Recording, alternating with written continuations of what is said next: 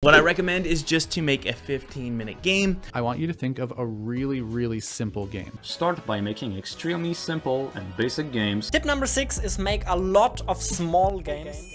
Why is everyone telling you this? Make small games, blah blah blah, just to promote their course or to get your email. And by doing that, they will make money from you better than making any game. Grab my free indie game starter guide in the description. So if becoming a game developer is your dream, check it out there. See? Just joking. Do you think I will say that to the people who made me a game developer? Anyway, you hear that just to ignore it, and then you start working on your MMO open world Skyrim-like dream game. Or maybe this is the first time you hear this advice, so I want to make it clear to all game devs why it's so important that your life depends on it. Literally. So let me start by the reason straight away. Small games are the foundation to reach your goal, and the best way to explain it is through the next example, so pay close attention. Imagine this is the first time you are traveling to another country, and of course by yourself. You will have to plan your budget, the time you need to travel, and how exactly you will do that. Like, will you use a car or will you travel by walking? There are a lot of things to consider. What will you get with you? Only money and food? What is the amount exactly? How many times will you have to refill your fuel tank if you travel by car? To know how much does that cost and how much time do you need to reach the destination, it will depend on the street's allowed speed and the length of the road, without forgetting the car itself if it can handle the journey without overheating. All these things matter to reach your destination, and there are more details I didn't mention. Now, picture yourself traveling to that country for the second time. This time, you have all the information you need, and you can plan your journey more efficiently thanks to your past experience. That is how the game dev journey works. The only difference here is that there is no clear information to estimate the equipment, the time, money, and effort you need, and whether you will reach your goal or not, because now you don't know the speed sign nor the length of the road. You also don't have a car or a GPS to guide you.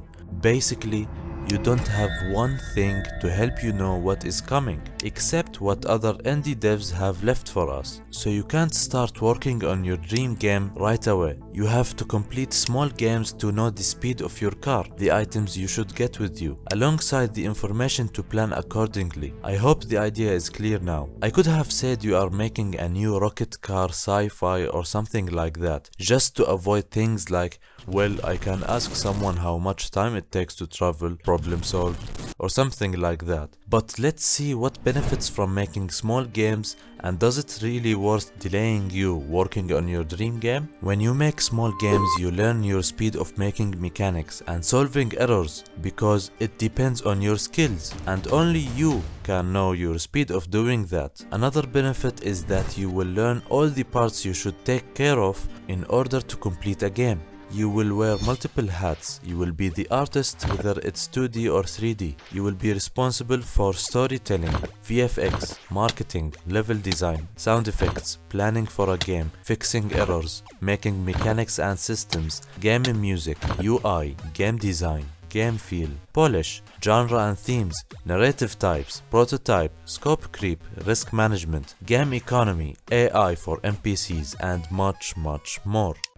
But I will be real with you for a second. One of the main skills a developer must have is chunking tasks. It's like taking a big task or problem and breaking it down into smaller, more manageable pieces. By doing this, you can focus on solving one piece at a time, and it becomes easier to understand and solve. The same for a big game. If you want to make a game with 10 mechanics in mind, then make a small game for each mechanic.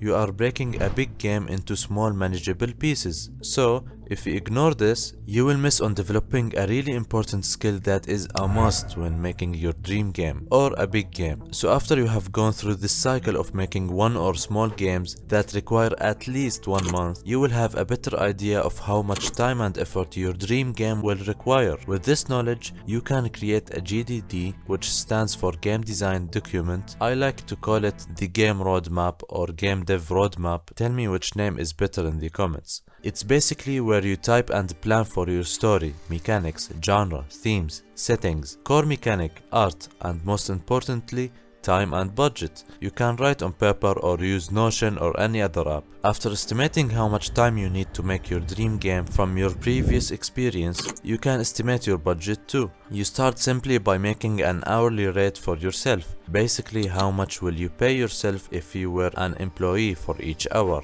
So let's say your hourly rate is $30. It's up to you to decide the number, but keep it logical. You will need to work for 5 years on your dream game if you spend 2 hours per day, based on your knowledge of your speed in implementing the desired mechanics. And hey, it's just an example. Now let's calculate your budget. $30 multiplied by 2 for 1 day, then 7 for 1 week, then 4 for 1 month, then by 12 for 1 year, and finally by 5. Now you can know the budget of a 1 month, 1 year, and 5 years. As we said before, your dream game will need 5 years to finish for the sake of the example. It's gonna cost you almost $100,000 to make your dream game, without calculating your living cost and cost of the assets you need to buy for your game. So by gaining experience from making small games, learning all these steps, the risks, and the amount of money and time you have to pay, you can plan for your dream game. Even if you just learned the basics of all aspects mentioned, it's still better than starting from zero. That way you can know whether to start your dream game or not. Because imagine after planning you find out that the game needs 5 years and all of your savings will cover only 3 years of living. You will get up. So now you can scrap unnecessary features, reduce the scope of the project and start. Not to mention that you probably started growing up your audience and made one successful small game to make sure that you know the path of success. But not too fast, my friend. All that being said, you will probably have to double the amount of time you guessed you need in making your dream game. It's not my words. You can check any experienced indie dev. They all had to double or triple the amount of time they planned to finish their game, if it's a big one. You should add another buffer somewhere between 20 and 100%. But why? It's simply because considering all the jobs you have to do at the same time, it's just hard to predict how much time exactly each one will require. Plus, connecting all the pieces together in the right order to make sure everything works seamlessly. This is not an easy task. Also, in a way that makes the game fun. This is one of the hardest things when making a big game.